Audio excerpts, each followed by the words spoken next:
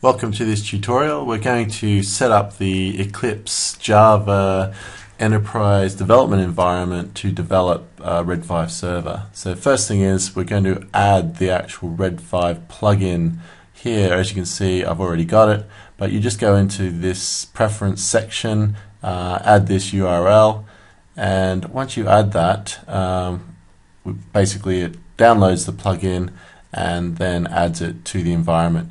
You might have to restart Eclipse to make sure it comes up in the wizard, but once you've got it there, then basically it allows you to quickly create an application. Now once you've added that link, you need to then go into this install available software, select the one you've just entered from the list, and then check it. And once you check it, go next in the wizard, and it should go forward and download it. Now if the software is being updated, the plugin that is, then it would update, but in this case I've already got it, so I'm just going to cancel out of this.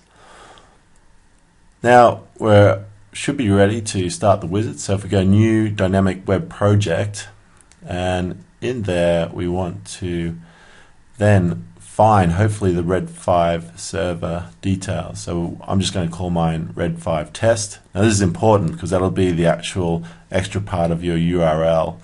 Now I'll select Red5 server runtime,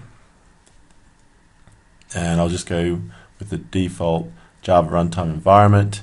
Now if I can't find the Red5 jar, then you might need to add the class path. So I've just got mine installed to C Red5, so I select the Red5 folder, and you can see the Redtime directory there, and now it comes up with that. Now for the configuration, you want to modify that and check the Red5 application generation, and also it's a good idea to check the Flex frameworks, even though I haven't done so here. It's a good idea for you to check that anyway for the client-side development. And here the final thing there is the content root. Again, that's the extension of the URL. So you can change that if you want it to be something different to the project name. Now, after that's finished, we should be able to go through, and it would have set up a server and client project. Now, it also comes with a lot of the settings to deploy to the server. And here you can see the source code. I'm going through the Java directory structure there, and this is org.red5.core, and we're looking at the actual application class itself, and the wizard has created a connect and disconnect, and that's basically it.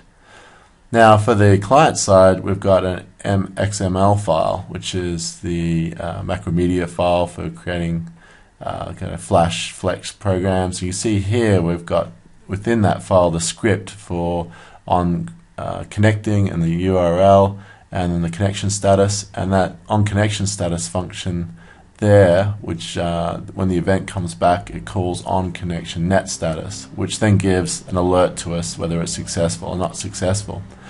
Now at this point we could click run on server, and this is the server side that I'm trying to run. Now it'll ask you to configure some other aspects, and I check always run on this project. We've got to make sure these directories are right here because they're often incorrect, and so you've got to set it again to your Red5 folder, and make sure that it goes C Red5 through to the web apps, and that's where your application, when it's compiled, is deployed. And also we need the C Red5 folder for the scripts to actually run the server and shut down the server, and they need to be .bat, not .sh. .sh again is for your Linux environments. Or now you might get a problem where the Java home is not set. So you can see here I've got the Java problem where the Java home variable. You just go to the project properties, run as, and run configuration. And when you get in there, you'll see the environment area where you can add an environment variable. So I'm going to add the Java_home. It's all uppercase. You can see here you can go through the list and see what variables there are already. It might already be there, but maybe not correct. And so mine's not there. I'm going to add it here, and then I'm going to add the path to the JDK that hopefully you've got installed. Otherwise you need to install it. Once you have that, then we go ahead and apply that for our project, and then we should be able to click run, and then it should run for us. Now here you can see it's starting up the server and outputting information to the console, and you can see that it's saying it's synchronized and it's stopped. So it means it's loaded our project over there, and it's deployed it under Red5 web apps, and then the name of the project, Red5 test. And here you can see it's deployed all the files. And then under classes, the Red5, you'll see the application.class, which is being compiled, and that's the output from the Java file that we looked at earlier. Now you can see it's running. We actually want to start the server, and once we've got started, hopefully we can view it in our web browser, and we're going to actually view the web address of where we'd find our application. And so this is found at our localhost, and put in port 5080 in this case, and then / Red5 test, which was the URL. And you see there it's successfully listed our program.